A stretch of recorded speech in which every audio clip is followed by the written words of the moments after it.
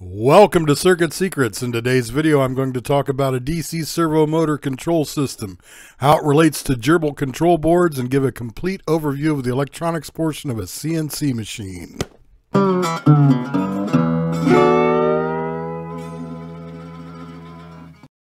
I received a special request for this video in the comments on my cheap motors for CNC machines and 3D printers video. The request was to create a detailed video to explain all of the electronics parts of a CNC and how they work together from software to hardware, with a special focus on the design for a DC servo motor controller. If you have any requests for videos, let me know in the comments below. I will start by giving a typical parts list for the control electronics for a home-built CNC machine.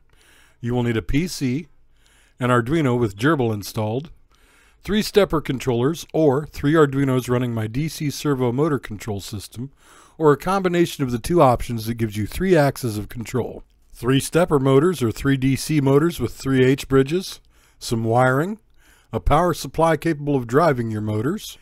If using the DC servo motor control system, you will also need 2 infrared detector transistors for each axis, 1 infrared emitter diode for each axis, 1 100K potentiometer for calibrating the infrared emitter for each axis, 2 470 ohm resistors for each axis, 1 100 ohm resistor for each axis. Next, I will explain G-code, what it is, where it is created, plus how it is handled by software and hardware. G-code is a language used to control CNC, computer numeric control machines, such as mills, lathes, routers, and 3D printers. It is used to create instructions that the machine can understand and execute in order to perform a specific task, such as cutting a piece of material to a certain shape or size. The G-code commands are typically used in a sequential manner, with each command telling the machine to perform a specific task, such as moving to a specific point, turning on or off a tool, or adjusting the speed of the machine. The specific syntax of G-code commands will depend on the type of machine being used, as well as the specific software that is being used to generate the code. G-code can be thought of as the machine code output by the computer-aided design and computer-aided manufacturing, or CAD/CAM software. CAD software allows users to take measurements and draw or otherwise design elements in 2D or 3D to be used in computer-aided manufacturing, or CAM. CAM software checks the design for errors and generates machine language such as G-code. The G-code then needs to pass through a sequential G-code sender, either built into the machine or running on a separate computer. This G-code sender communicates with the main control board of the machine.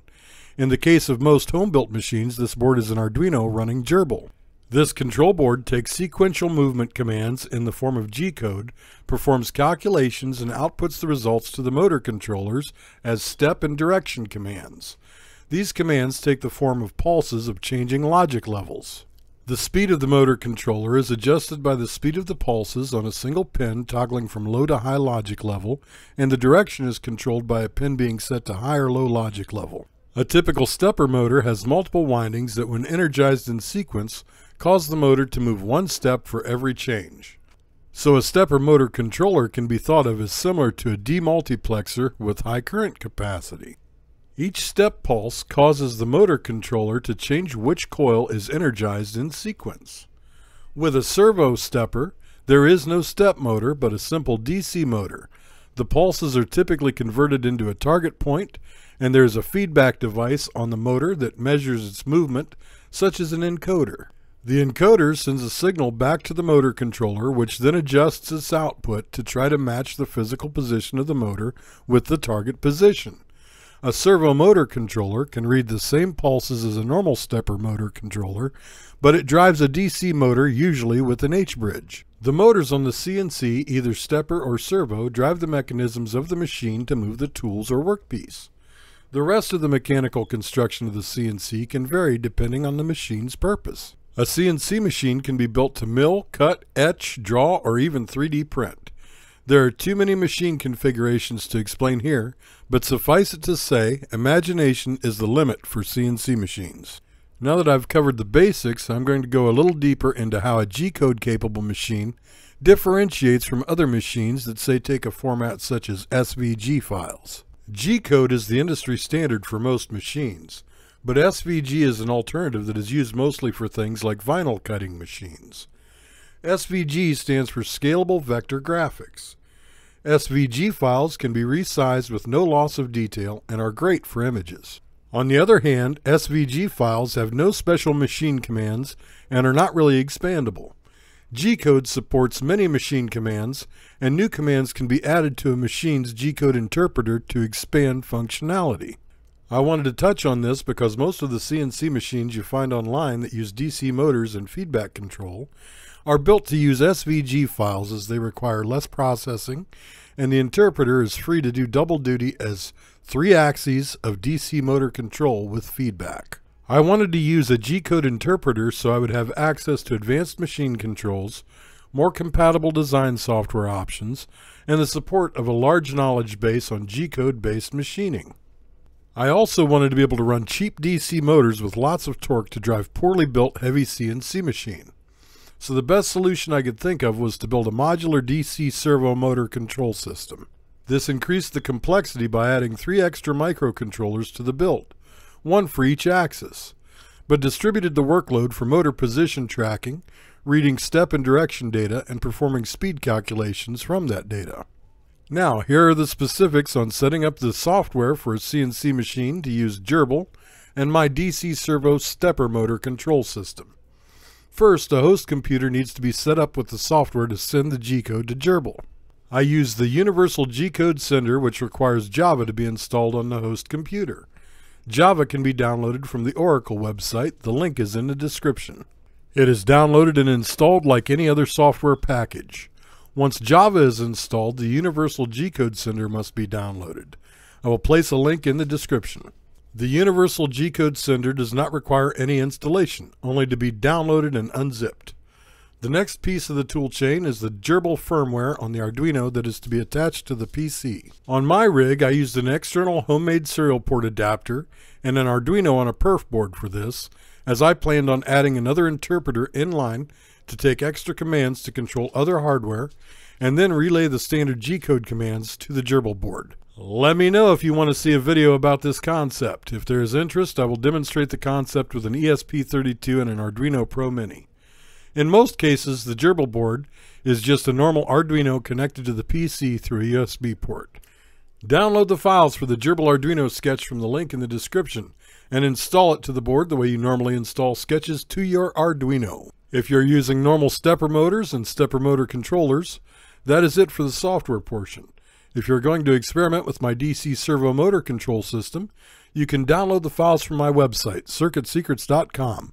I will place a link in the description. This sketch for the DC servo motor control system board installs on the Arduino boards the same as any sketch. Now we'll show you how everything is wired together. The Gerbil board is connected to the PC with a USB cable. The motor control boards are attached to these pins on the Gerbil board. Different motor control boards can have different wiring, so I will only show how my design for the DC servo motor control system is wired. Each motor controller has to share power and ground with the Gerbil board. This powers the motor control boards and references them to the power bus of the Gerbil board. I recommend powering the 4 Arduinos from a powered hub to reduce the risk of damage to the host computer. 2 wires from the Gerbil board go to each motor control board. These wires are step and direction. They connect to the pins shown in the illustration. The power and ground are shared from each control board to the corresponding H-bridge's logic power and ground. 2 wires are connected from each motor control board to their corresponding H-bridge. These control the H-bridge's output. When one wire is low, a PWM signal on the other wire will control the speed of the motor in one direction. When the signals are reversed to the H-bridges, swapping the PWM signal to the ground and the ground to the PWM, the motor will turn in the opposite direction. The H-bridges have separate connections for the motor as well as the power and ground which will drive the motor. These take a separate power source and should be rated according to the H-bridge's capability and the motor's requirements. The only other connections on the motor control boards for the DC servo stepper motor control systems are connected to infrared receive transistors and an infrared emitter diode as shown. These components form the optical encoder that reads the homemade encoder wheels. To download templates for my homemade encoder wheels, visit circuitsecrets.com and check out this video to see how I made mine. Here is a closer look at the difference between a stepper motor with control board and a DC servo motor control system. With each pulse, the stepper motor moves one step as shown in this animation.